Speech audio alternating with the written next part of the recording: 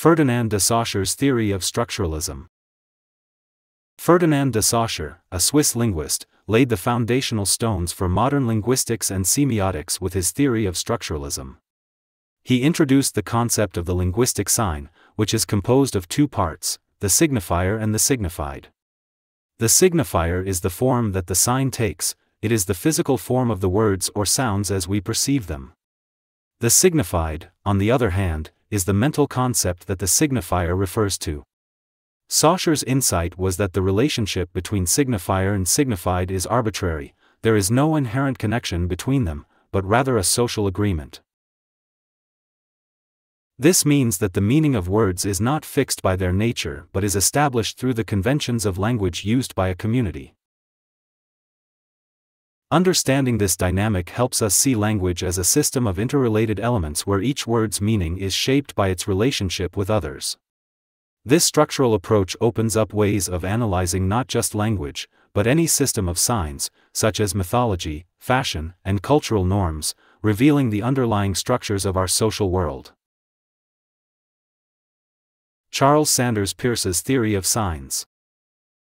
Charles Sanders Peirce, an American philosopher and logician, developed a comprehensive theory of signs that he called semiotics. Unlike Saussure, Peirce's model includes three categories of signs: icon, index, and symbol. An icon refers to signs that resemble what they signify, such as a photograph that visually represents its subject.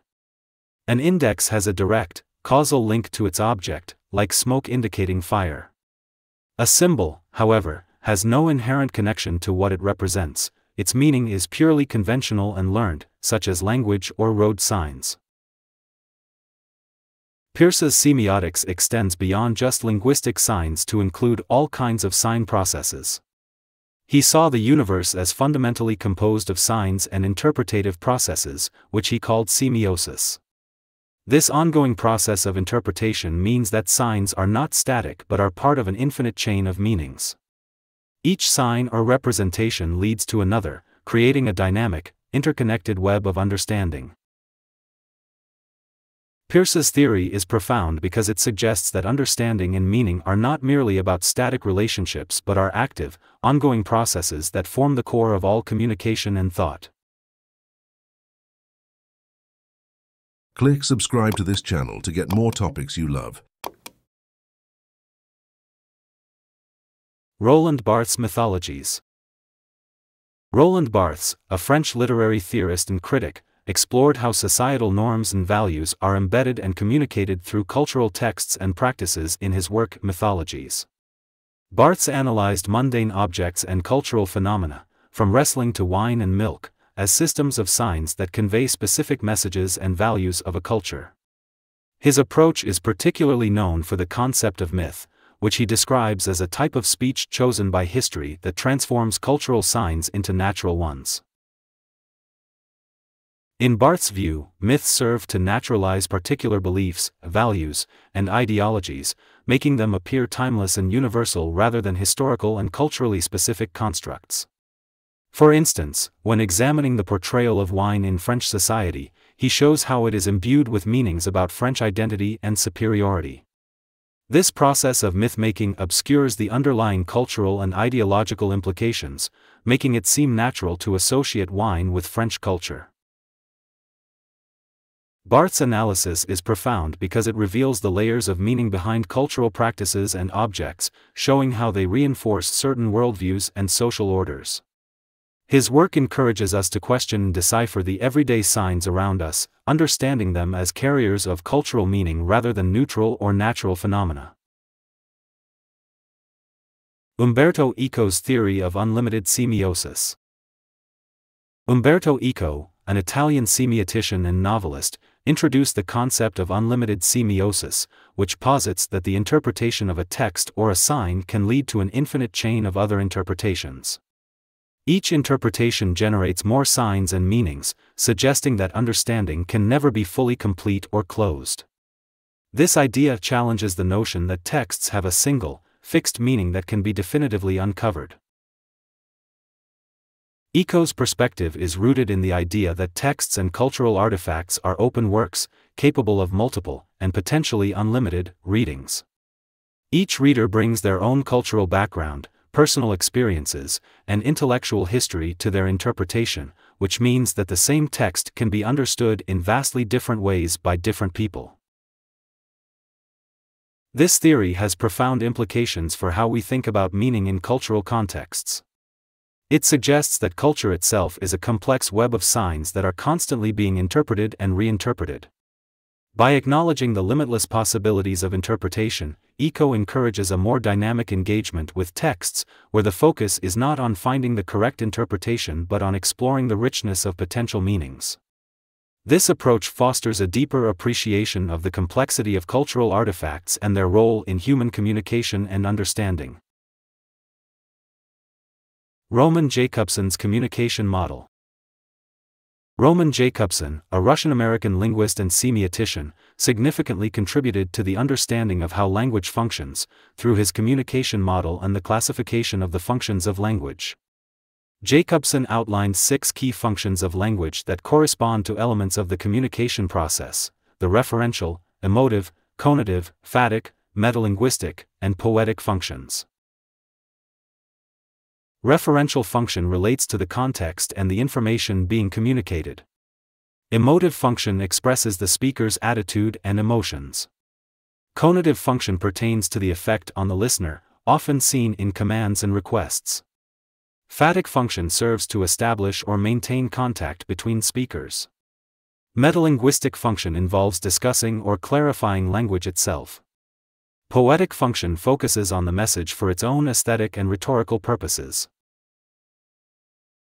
Jakobson's model is profound because it demonstrates that communication is not merely about transferring information but involves a complex interplay of multiple functions that reflect and shape human relationships and social structures. His distinction between metaphor and metonymy, where metaphor involves substitution based on similarity and metonymy based on contiguity, further enriches our understanding of how language constructs meaning. This theory helps explain how different aspects of language contribute to the varied and rich ways in which we communicate, offering insights into everything from everyday conversation to literary theory and beyond. Algirdas Julien Greimas Structural Semantics. Algirdas Julien Greimas, a French-Lithuanian semiotician, developed a method of structural semantics known for its focus on binary oppositions and its detailed grammar of narrative. His approach, often encapsulated in what is known as the semiotic square, provides a tool for deeper analysis of texts by examining the complex relationships and structures within narratives. Greimas' semiotic square helps to map out the fundamental elements and their oppositions within a story, such as life/death, present/absence, or good/evil. This model extends beyond simple binary pairs by including their complementary and contradictory terms, thus allowing for a more nuanced understanding of how these elements interact and oppose each other within a text. Central to Greimas' theory is the concept of actants, key roles within narratives that can be filled by characters or even abstract concepts. These roles include subjects, seekers, objects, sought for, helpers, opponents, senders, and receivers. This framework helps to dissect the narrative structure, revealing how roles and relationships drive the narrative forward and contribute to the overall meaning of the text. Greimas' work in structural semantics is profound because it systematizes the way we analyze stories, offering a clear framework that can be applied to a wide range of narratives. This approach not only enhances our understanding of literature but also of cultural narratives and how they convey complex social values and structures. His theories underscore the deep-seated patterns in how humans think and communicate through stories, making his insights invaluable across disciplines, from literary studies to cultural analysis and beyond. Louis Hjelmslev's Glossematics. Louis Hjelmslev, a Danish linguist, introduced a highly formalized approach to language analysis known as Glossematics. His theory is distinct in focusing on the form of language rather than its substance. Hjelmslev argued that language should be studied as a system of signs that operate within their own system, independent of the actual content they communicate. This led to a dual division in his framework: expression and content. Both of these layers can further be divided into form and substance. In Glossematics, the form refers to the deep structural aspects of language that organize how signs function and interact, while the substance deals with the specific physical and mental implementations of these signs, like sounds or concepts. Hjelmslev's work is profound because it provides a lens to see language as a self-contained system, where meanings are generated by the structural interrelations within the language itself, rather than by reference to external realities. This theory offers a way to analyze not just what language is saying, but how it says anything at all, emphasizing the arbitrary nature of sign systems and their independence from the physical world.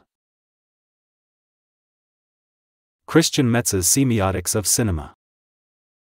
Christian Metz, a French film theorist, applied semiotic theories to the realm of cinema, exploring how films communicate meaning through a complex interplay of visual and auditory signs. Metz's work is groundbreaking in that it treats films as a language, a system of signs that viewers learn to read. According to Metz, a film's narrative is constructed much like a language, using cinematic codes that are culturally learned and understood. Metz identified several key cinematic codes, including the iconic code, images on screen that resemble their real-world counterparts, the symbolic code, conventional signs that need to be learned, like the language of editing, and codes of movement and expression. His analysis extends to the ways films manipulate time and space, creating a diegesis, or filmic world, which audiences come to accept as real within the context of viewing. By applying semiotic analysis to film, Metz opens up a detailed understanding of how films generate emotional and intellectual responses. His insights help explain why certain films resonate universally or culturally, showing how filmmakers use specific codes not just to tell stories but to evoke deeper psychological engagement from the audience. Metz's theories are instrumental for anyone looking to understand the underlying mechanisms through which cinema operates as a powerful form of modern communication and art. Julia Kristeva's Intertextuality. Julia Kristeva, a Bulgarian-French philosopher and psychoanalyst, introduced the concept of intertextuality, which revolutionized the way texts are understood. Intertextuality suggests that the meaning of a text is not isolated within the text itself but is instead shaped by the relationships and connections it has with other texts. According to Kristeva, every text is a mosaic of quotations, and any text is the absorption and transformation of another. This theory implies that reading a text involves tracing the complex network of textual references and influences that inform it. For instance, understanding a novel might require considering how it reflects, contradicts, or dialogues with previous works, genres, or cultural narratives. Kristeva's concept extends beyond literary texts to include any cultural artifact that can be seen as a text, from films and paintings to social practices. Kristeva's insights are profound because they challenge the notion of originality and autonomy in artistic creation, highlighting the communal and dialogic nature of cultural production.